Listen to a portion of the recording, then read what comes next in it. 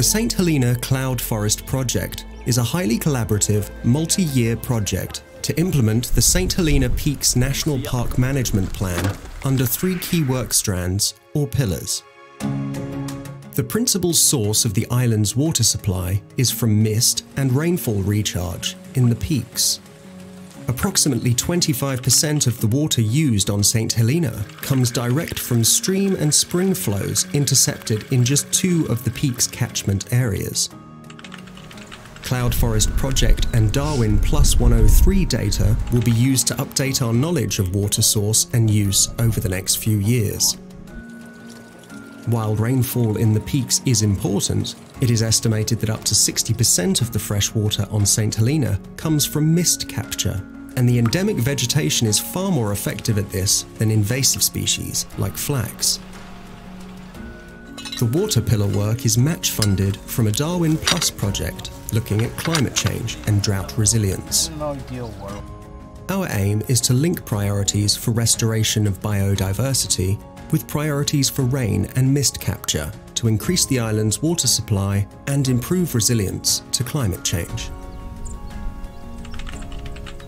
Work to date has included establishing a better climate monitoring network through the establishment of additional weather monitoring stations on the island.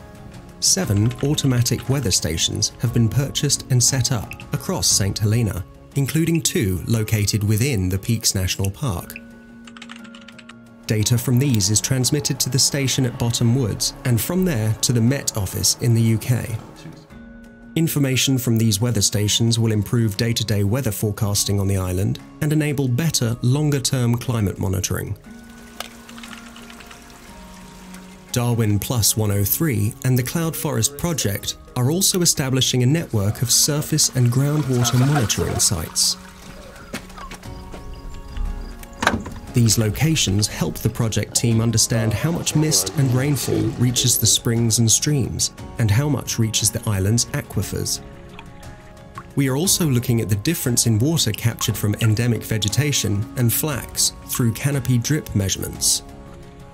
The majority of monitoring data is being collected by a Darwin Plus project water resource monitoring technician with the water resource team at Connect St Helena. Longer term, this climate, stream and groundwater monitoring data, along with geophysical survey work being done by partners, will provide a much better understanding of the hydrogeology of St Helena and enable us to show how effective the restoration of endemic habitat is at increasing water availability on the island.